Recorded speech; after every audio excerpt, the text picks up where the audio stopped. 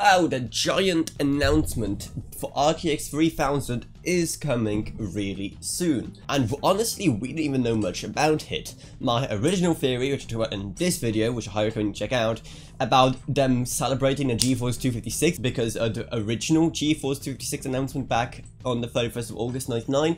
Yeah, that's not happening anymore because apparently it's happening the day after, on the 1st of September, so sadly that theory is kind of like out the window. But today I'll be going over my, let's say, final predictions for this event. Unless any more leaks or rumors, anything appear in the next few days, this is what I'm sticking to.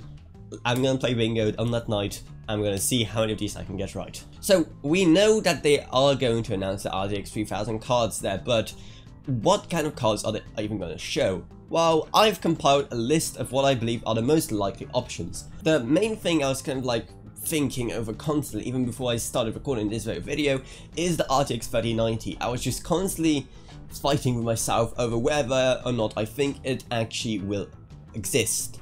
And in the end, I think it will. And I think it's going to be this little stepping stone in between the 3080 Ti and the Titan RTX 2, or whatever they're going to call it. Basically like a prosumer grade card for people who don't want to go all the way to a Titan. Because the RTX Titan was expensive enough, and many people could use that kind of performance, or maybe with just a tad less VRAM for their work and don't have that much money to spare. So I do in the end believe it does exist. Naturally, they're going to mainly focus on that and the 3080 Ti, but I believe they may also show some things about exactly how powerful the new Titan will be. I believe it is going to still rock 24GB of VRAM, maybe it'll go to say 26, but I do think they may also speed up, change up to HBM2 memory. I can see this happening, and I believe that if a 1390 exists, that the Titan will be a bit more expensive because there will better more people just trying to go for the 1390 because it's more of this like in-between territory. So the Titan will be just for the people who really have the money and really need that performance. So I believe it's going to cost somewhere around $2,600 for the Titan RTX 2. Or whatever it's called. Then for the RTX 3090, which will probably have 16GB of VRAM, which I explained in this video, but I believe that's going to cost around $1,400. So that's more expensive than the 2080 Ti, and I say that because I believe that the 3080 Ti will cost the same as the 2080 Ti.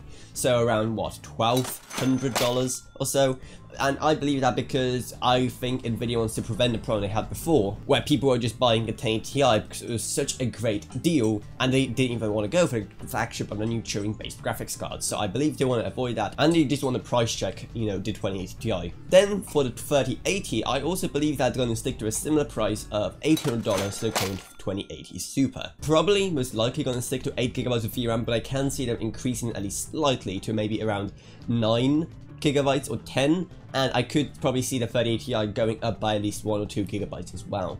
The 3070 I believe is definitely going to stay at 8GB of VRAM, and also is going to cost around the same. So what, around $500? The same for the 3060, which will also have 8GB of VRAM. It's going to cost around $400, the same as the 2060 Super. However, I believe there's going to be another card, a 3050 or a 3050 Ti, depending on what they want to call it. And that card made no sense for the Turing era because ray tracing performance wasn't really up there to make such a budget card that has ray tracing. But now I believe that they can make this Ampere based graphics card that has the performance of around, you know, a 2060 Super, preferably a 2060 Super, for around what? $350 to $300, maybe even $300. Just make this really good budget deal that could probably even challenge some of the more budget offerings in the 16 series of graphics cards. So those are some of my main predictions. Let me know what you think is going to come in this new presentation they're doing soon.